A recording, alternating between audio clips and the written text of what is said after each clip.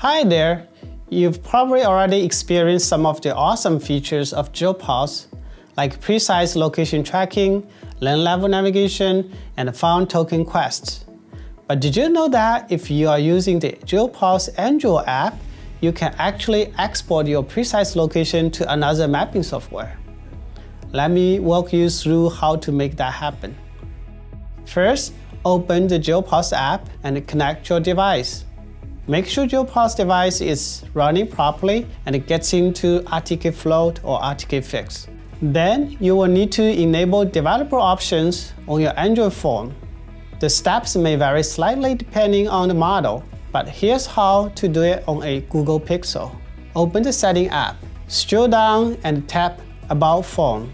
Find the build number and tap it multiple times. If prompted, enter your PIN number or login. You should see a message saying you are now a developer.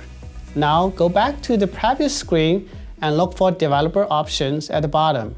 If the steps above don't exactly match your phone, you can search online for specific instructions on how to enable the developer settings for your device. Now that you have enabled developer settings, the next step is to turn on the mock location feature. Go back to the settings. In the search setting text box, type MOCK. Pick Select Mock Location app. It will jump to the setting item. Click on it. Select GEO-PULSE app. Now your GEO-PULSE device is up and running, and the mock location setting is on. You can now switch to your regular mapping software, like Google Maps. The GPS coordinates you will see on the map are coming directly from GEO-PULSE. Pretty cool, right?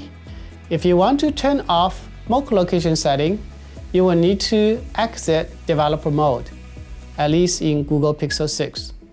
I hope you found this video helpful. If you did, please give a like and subscribe for more content. Thanks for watching and enjoy! GeoNet. Mind the sky.